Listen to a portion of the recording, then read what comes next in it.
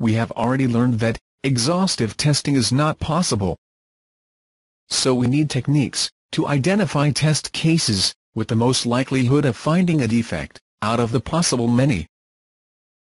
There are many test case designing techniques available. Let's look at them, one by one. Equivalence partitioning. It is a black box technique, which can be applied to all levels of testing like unit, integration, system, etc. A black box technique is a technique where the code is not visible to the tester. In this technique, you divide a set of test conditions into partitions that can be considered the same. To understand this with an example, let's consider the behavior of tickets in the flight reservation application while booking a new flight. Ticket values 1 to 10 are considered valid and ticket is booked for these values.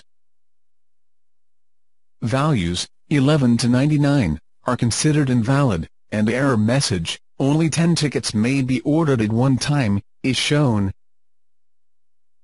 On entering values 100 and above, the ticket number defaults to a 2-digit number. On entering values 0 and below, the ticket defaults to 1. We cannot test all the possible values, because if done, number of test cases will be more than 100. To address this problem, we use equivalence partitioning. We divide the possible values of tickets into groups or sets, where the system behavior can be considered the same. These sets are called equivalence partitions, or equivalence classes.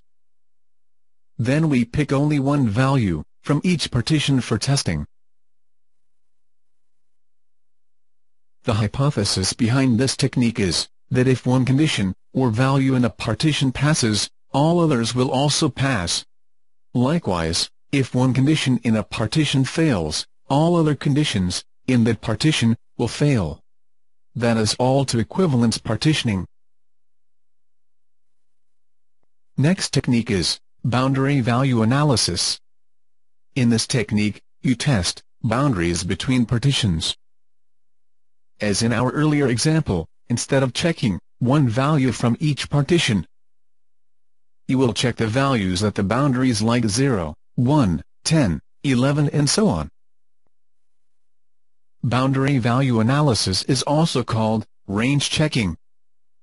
Equivalence partitioning and boundary value analysis are closely related, and are generally used together at all levels of testing.